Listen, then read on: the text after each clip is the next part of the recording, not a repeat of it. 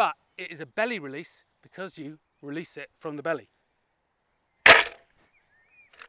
We think. Just gonna go get that. Completely went over the top.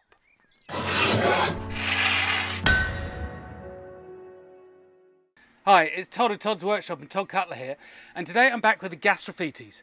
And what I love about this is it is the world's first weapon that the heavier you are, the fatter you are, the easier it is to use. You know, in this modern world, that's got to be a good thing. But it's actually ancient Greek. This is pretty much, as far as we know, the first crossbow that was ever there. Just about everything about this thing, we simply don't know.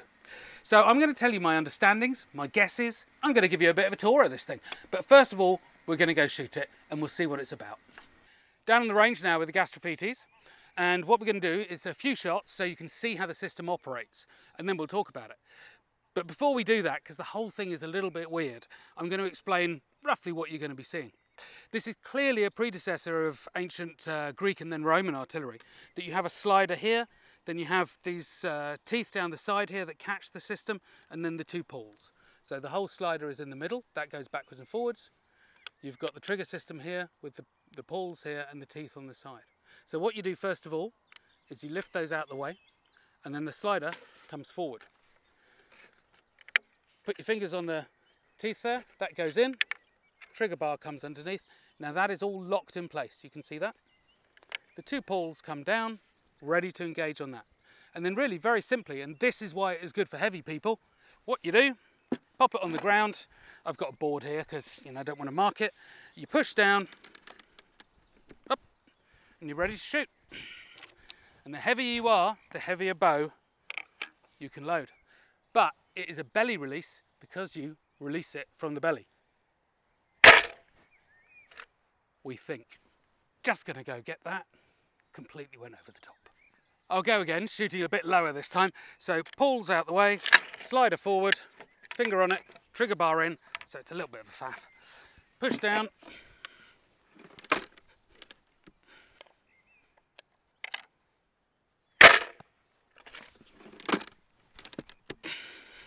Now, you can tell from this, it is without a doubt slower than a regular bow is going to be. But it does allow you all the advantages the crossbow has, that you can stay ready primed, that's always a good one, ready for that immediate shot when it shows itself, and also the advantage of untrained levies. Well, as you can see, it wasn't particularly difficult for me to learn how to handle this thing. Once you get the knack of this trigger system with all the setting and the unsetting and things, it's not too difficult to use. Accuracy, maybe not great because it is belly release. It is shooting from the hip, quite literally. It is not this, and we know that. We know that because of the name. But shooting for distance, lobbing it out there, anyone can do it. And you don't have to be strong. You don't have to be able to load this thing. What I'll do in this first trial now is just try and do it for speed with these 3 shots. So here we go.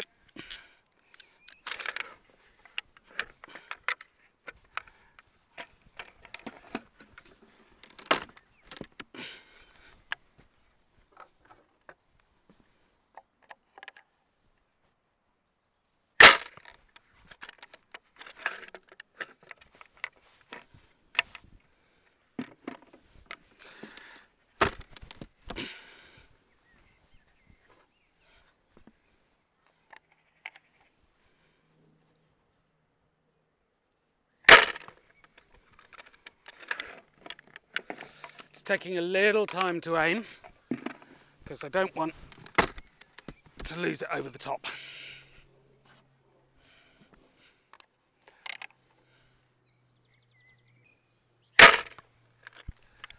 Right, and there we go. The distance is 15 meters, and that looks to me to be around about 25 centimeters, 10 inches, something like that. So not so bad. Now, one thing to consider about myself versus levies that this would have been given to back in the day is how different am I? How different is my skill, my ability? Well, I shoot crossbows, I shoot longbows. I've shot this a little bit, but not a lot. They, of course, wouldn't have shot this at all. But they shoot bows a lot more than I would shoot bows. It's part of daily life back then, in a way that it just isn't now. So to say that they're unskilled with bows would be completely wrong. you would expect some level of ability out of this, even shooting from the hip. So I don't think I'm going to be massively different to them, possibly even disadvantaged. Let's give it a go, and this time I'm going to really concentrate on trying to get for accuracy. Now this is only 15 metres, but I don't want to lose the bolts. But let's see how we go. It is strange, I've adopted a rather odd shooting style with this. I don't know why that should be. But anyway, here we are.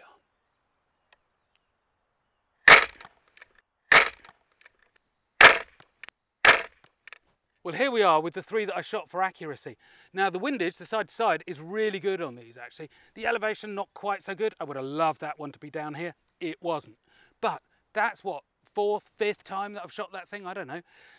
I'm not experienced in it and I'm doing okay. 15 metres.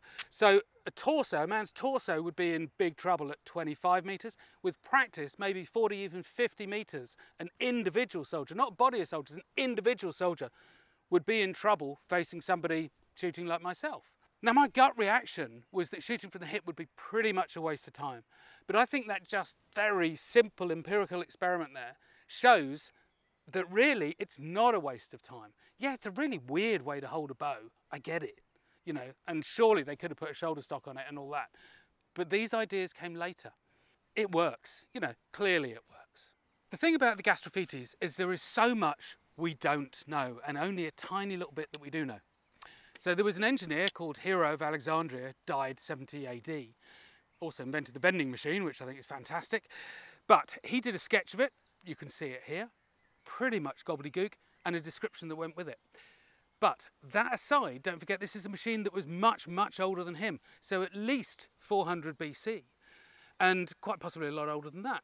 We don't know when it was first invented, how it was used. Some people, was a guy called Marsden, who did an awful lot of work on Roman and Greek artillery, real name in the subject. He thinks it was probably stand-mounted.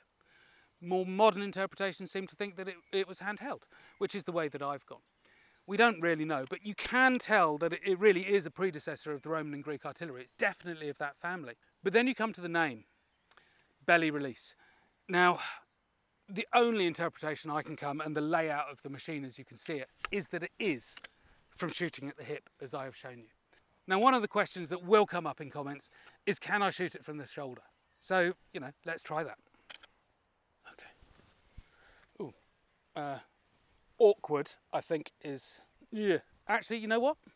I'm not even going to try because I'm a bit worried about losing the bolt. I don't want to do that. But what I will do, because I've adopted this really strange sort of almost like an archery pose or shooting gun pose, it just feels natural for me.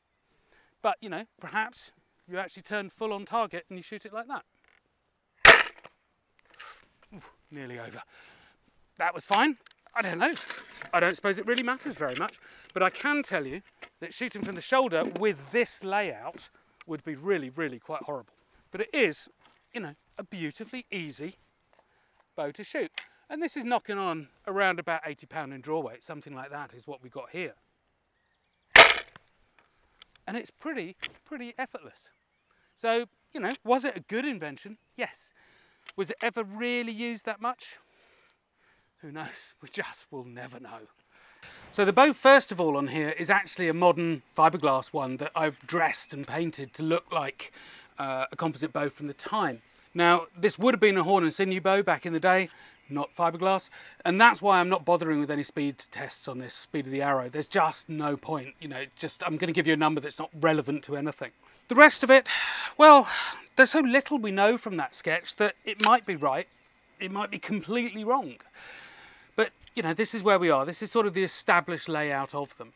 Because this looks a lot like a crossbow, at least superficially so, you'd think that there would be some crossover in how the two were used. And I think there probably is in some ways, but in others not. So one of the great advantages with a crossbow is that you can shoot it from cover.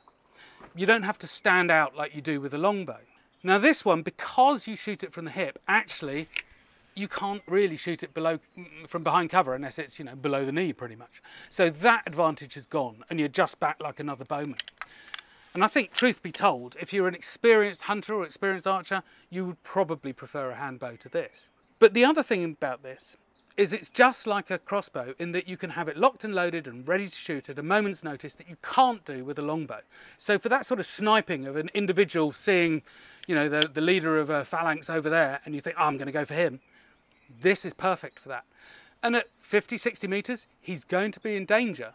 And even at 80 or 90 perhaps, if there's 4 or 5 of you with these things ready to go, the guy is in really quite deep trouble indeed, even though the accuracy is not brilliant. And that comes back to the accuracy side of it. That sniping is going to be difficult shooting from the hip. Now you might think, you know, ancient Greeks, pretty smart bunch, they invented this for one thing, and vending machines, that they would have worked out a shoulder stock. But don't forget, Europeans didn't use them really until about 1500 really. And so the whole concept of a shoulder stock being very useful for accuracy is 2,000 years later than the invention of this. So, you know, don't beat the ancient Greeks up for being fools and not working it out and shooting from the hip. You know, they did a pretty good job at inventing a lot of other things other than the shoulder stock. And this is not, by any means, a waste of time as a weapon without the shoulder stock. Would it have been better? Undoubtedly. But it is what it is. Anyway, thank you very much.